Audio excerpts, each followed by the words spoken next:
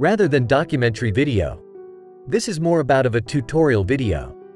In this video, you'll learn how to build your own kernel and kernel module, so you won't have to rely on Chinese kernel modules anymore. After receiving a lot of dislikes on Poco's video, I was motivated to make this one. For kernel cheat sellers, this video might feel like salt on a wound.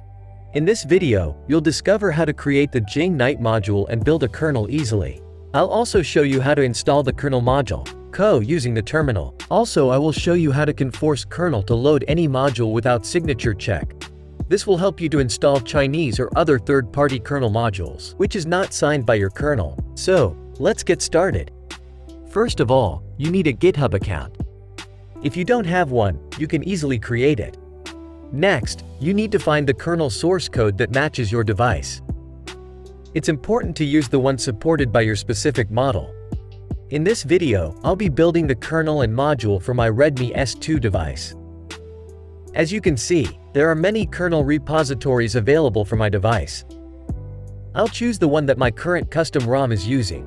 You should also find the right kernel for your ROM to ensure better compatibility and support.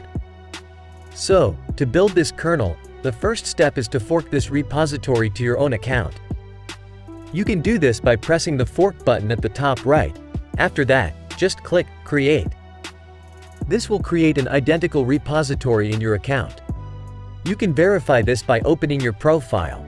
Now, this is the kernel source we'll be working with to build our kernel. For the kernel module, we'll use Poco's kernel module repository, named Memkernel. This repository provides scripts that allow us to integrate Jing Knight kernel driver without manually adding the driver files into the kernel tree. It also provides some code optimization. This is the Jing Knight kernel driver source. Some of the code in this source is actually copied from another Linux memory read kernel module repository, but I've forgotten the name of that repository. Just to clarify, I'm not talking about Rogix. For building the kernel, we'll use GitHub Actions. GitHub Actions is a powerful tool provided by GitHub that allows us to automate various tasks. We can build apps, ROMs, and more with GitHub Actions, all without using our own CPU power. After opening the Action tab, click the Setup Action Yourself button. Here, you can write YML code to automate tasks. To make this process easier for you, I am providing my repository link where I have added a pre-written script for building the kernel and memory kernel module. Simply copy and paste the script from my repository. Now, we need to make some changes to this script. First of all, notice that we are running Poco's memory kernel module script with the M parameter. There are different types of parameters used in the script for various purposes. Y is used for statically building with the kernel. With the Y parameter, the kernel module is attached to the kernel image, and after installing the kernel, the module will be automatically installed. With the M parameter, we can generate a loadable kernel module, allowing us to load and unload it externally. If I provide any incorrect information in this video, feel free to correct me in the comment section. Set the architecture to match your CPU type, which is mostly ARM64. Then, set the compiler according to what your kernel source supports. You can find this information if your custom kernel developer has mentioned it in the README file. If not, try different versions of GCC and Clang compilers. In most cases, GCC works well. Now, the def config is important because selecting the correct one for your device is crucial. To select the correct def config for your device, open the kernel source and navigate to the Arch ARM64 configs folder.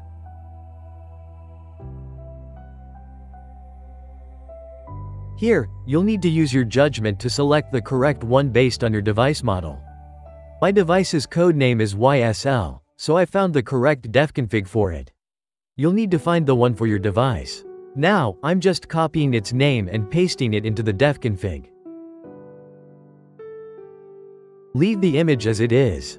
Next, you can see that we are uploading the kernel and kernel module, which can be downloaded after the build is complete.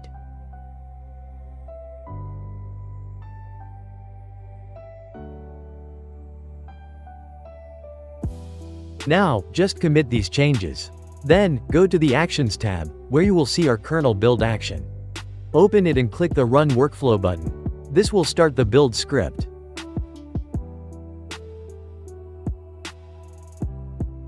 You can check its execution by opening the running workflow. Here, you can see that all the tasks are organized in the way we defined in our main.ml file and are being performed one by one. In the kernel build task, you might encounter numerous errors. Don't panic. Try fixing the errors by experimenting with different compilers, etc. Here, you can see that I encountered an error indicating that the toolchain is not compatible with the kernel. I tried using the Clang compiler to fix this, but the error was still not resolved.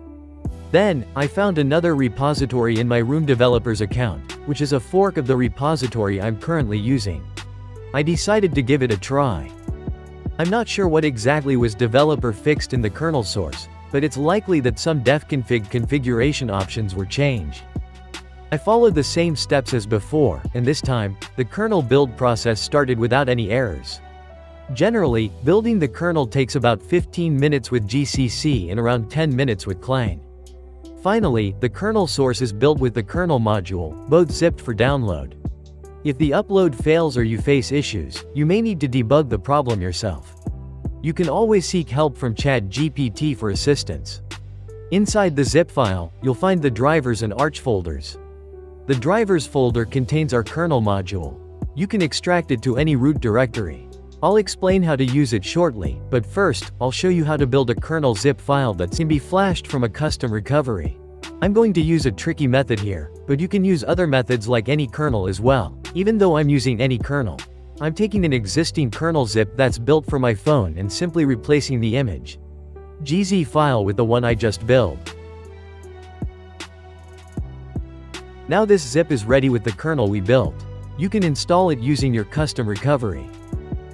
Next, I'll explain the signature in the module and how to configure the kernel to force install a module, even if it's compiled from a different kernel img. In this image, you can see different builds of the kernel and module. If I try to install a module from a different build onto a different kernel, it won't install due to the signature check. If I'm giving any wrong information, please feel free to correct me in the comments.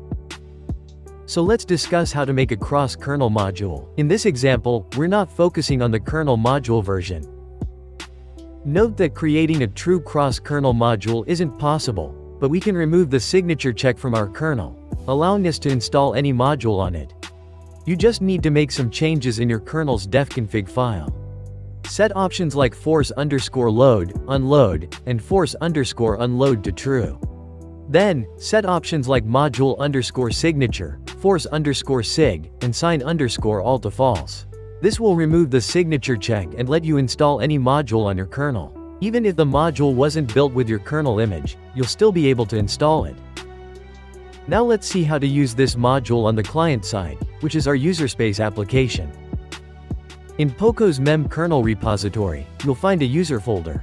Inside this folder, there's a driver HPP file used to integrate the module into any userspace application. There's also an example file named main.cpp. I'm going to show you an example where I implement client code in my cheat file. First, I'll execute the cheat.